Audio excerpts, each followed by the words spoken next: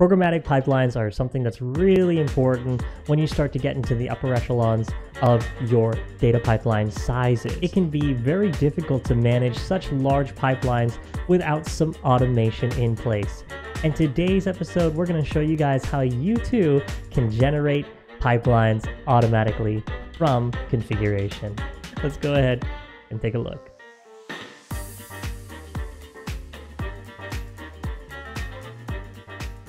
The pipeline that we're going to be automating today is our standard iris dataset. The portion that we're going to be automating is programmatically changing the example test data ratio parameter.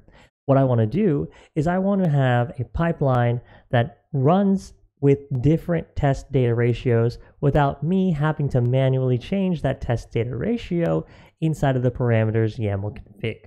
So in order to create an automated pipeline, we actually need to define it somewhere. And so what I like to do is I actually like to use a configuration file as the definition for how this automated pipeline is going to be. So let's go ahead and create that configuration right now.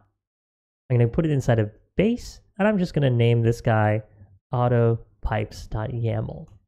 So for this configuration file, what I'm going to do is I'm going to actually list out a range of values that I want to use for my pipelines. So this will make it very easy if I want to increase the amount of test ratios that I would like to apply to my pipelines. So let's go ahead and say a start range, and these are going to be whole numbers here.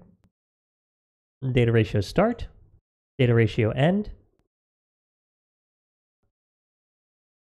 Now I'm going to be using the Python range function in order to generate the different pipelines that I want to use. The Python range function, unfortunately, takes whole number integers as its values.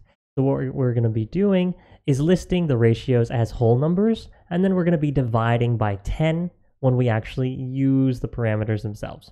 So now that we have our configuration set up, let's go ahead and pass this configuration into our create pipeline function. This can be done by loading the configuration inside of our project context, inside of the run.py file, and then passing it directly into that create pipelines function as a keyword argument. The reason I'm using a keyword argument is because the create pipelines function by default supports kwargs as its parameter. This means that we can extract the pipelines configuration by simply opening up the kwargs dictionary. Of course, you can change this function to explicitly pass the autopipes configuration into the create pipelines, but we're just going to go ahead and take advantage of what's there already. Now, there's going to be two things that we're going to be doing here. The first is that we need to pass in our brand new parameters into the pipeline without modifying our configuration. These parameters, of course, are normally going to be pulling from the config loader. But because we don't have these parameters inside of our configuration, then we're not going to be able to get those values. So we're going to inject them in a different way. The next part is we also have to create a new namespace. So when we generate these pipelines, we're going to have outputs pointing to the same places. And because we have outputs pointing to the same places, this is going to actually cause an issue with our Kedro pipeline. And so in order to address this, we're going to be using the namespace to make sure that each of the outputs is separate from each other. So in order to get our values into the pipeline, we're going to be injecting it by using an impure node. So this node is actually just going to return the static value, and that static value is going to be our parameter in question. So we have here the range of the target parameters that we wish to use, and we're going to be using currying to create a node that returns our parameter to return and also divides it by 10. Now here's where it gets interesting. We need to add these nodes to a brand new pipeline. So let's go ahead and create a brand new pipeline that we're going to be using. We're going to call it the auto pipeline. To that auto pipeline, we're going to add a new pipeline, which is going to be a single node pipeline, which includes, of course, our generated param node. And we're going to be passing in the target param as the parameter to return. The inputs are none because we are not taking any inputs to this function, and the outputs, we're going to actually have to be using individual parameter output for every single one of these guys. Let's go ahead and create what I'll call a pipeline key. This will identify each of the different pipelines and act as the namespace for the pipeline. We can pass in the target parameter to the pipeline key and make it obvious to see what we're using. Then that output will go directly to the pipeline key. So this will store it in memory as a memory data set. And now we're going to take our original pipeline, our data science and data engineering pipeline, add it to the auto pipeline, and then use the modular pipeline function to modify that data set. And so this pipeline function comes from Kedro.pipelines, and it's just called pipeline. We're going to go ahead and pass in our data engineering plus data science pipeline. And the first thing that we're going to do is we're going to change the namespace. So every time we generate this pipeline, what's going to happen is it's going to use the pipeline key as a prefix for all of the inputs and output data sets from these pipelines here, so from this generated pipeline. And the reason why we're doing that is because Kedro, again, uses DAGs to represent pipelines. That means that you actually cannot have two nodes pointing to the same output. So we actually need to namespace the outputs in order to ensure that each of the outputs is unique. So we're actually using the pipeline key that we generated earlier as that namespace. However, that means that we actually need to change the inputs. So I want all of these pipelines to pull from the same input, and that input is of course going to be our example iris data.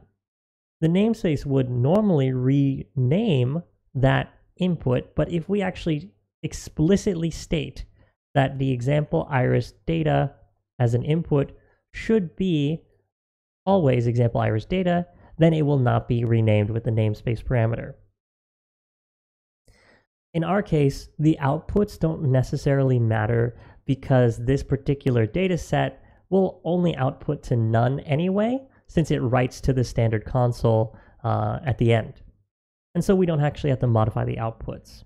In your case, if you have a pipeline that does output to some outputs, you of course can use outputs here and then put in the outputs that you wish.